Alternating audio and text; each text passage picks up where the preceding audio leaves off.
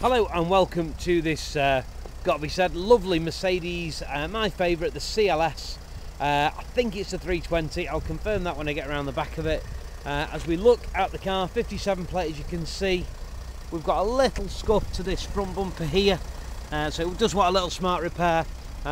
Coming around the side of it, the tyres and the wheels are lovely on this car. So there you go, it's the multi-spoke Mercedes alloy tyre. Has got plenty of tread on there, certainly above 3mm, if not a bit more.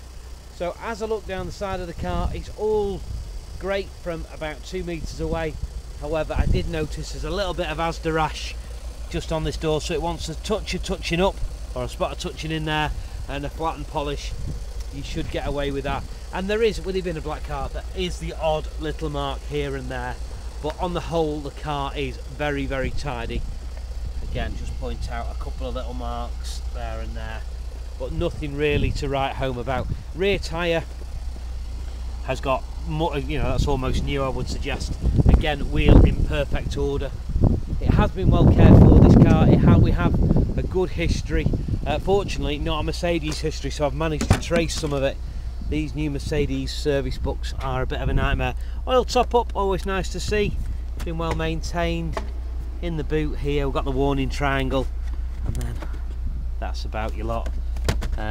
Toolkit and one thing and another all in there, so always good to see. There you go, so it's a CLS 320, it's a CDI, so it's a diesel. Again, all really nice. My favourite looking Mercedes this, it has to be said. Again, wheels are in perfect order. A little bit of a scratch there, you're going to do that, so whether you do a local repair or whether you use a bit of touch up and flat and polish, definitely wants doing. Again, wheel in great order, and then we've got a little bit of touching up to do just on the edge of the door there where it's been caught here and there, and again a little bit of trolley rash just on that door. So you've probably got a couple of £100 worth of paint tops. The great news is the wheels and tyres are all good. And it was serviced at 63, I think it's done 69 now.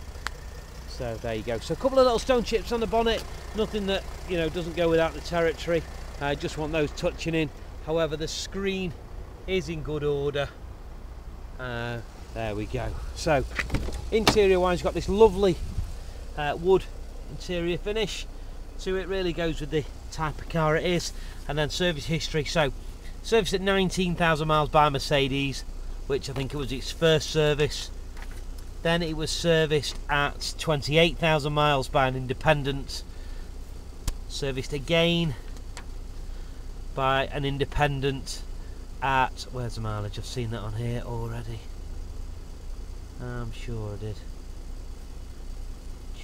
No, can't see it now. So anyway, serviced again, that was in 2012. Then serviced again in 13, again independently done, and the mileage, I've seen it on this one, here we go. Bloody hell, where did I see it? I've just looked at this. Done it, done your head in. But anyway, serviced in 13, I'm sure the mileage is on there somewhere. And then it had a replacement battery in 14, and then again it was serviced again independently.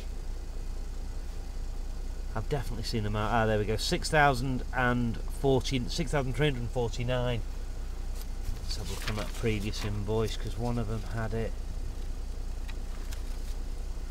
Sorry, bear with me. Yeah, 49,290. Thought I was going mad then. It has got the mileages on.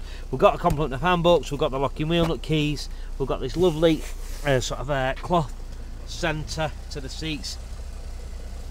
We got mats. No mats. Let's have a look in the back. All very nice. Nothing to write home about there. And then again, jumping in the driver's seat. Electric door mirrors. Looking at the dash, no warning lights on. 6,663 miles. Let's have a bit of the audio on, see what we've got. So has it got telephone, which is what I'm thinking, because it's got the telephone pad there. Radio CD, you know what, I don't know, and I don't know how to work it out either. Let me just turn that down. Telephone, no telephone. Now whether that's non-paired, or it hasn't got it, I don't know, but it's that's on there. Onboard computer, all that all works, all the buttons. Got telephone buttons on here as well, so I've got a little telephone symbol in there, so I've half a feeling it's got phone, but you know what, I don't know. And with Mercedes as it is at the minute, it's always difficult to check their specifications. Auto aircon though, yeah, what a nice car. A lot of flash for not a lot of cash, I would suggest. We've got automatic headlights there, 2 keys as well, and a good history, so I'm happy with that one. So, winning bidder, please feel free to download the photos, get them on your website so it's ready to retail, and I think you'll have that gone relatively quickly. Thanks very much for watching. Bye bye.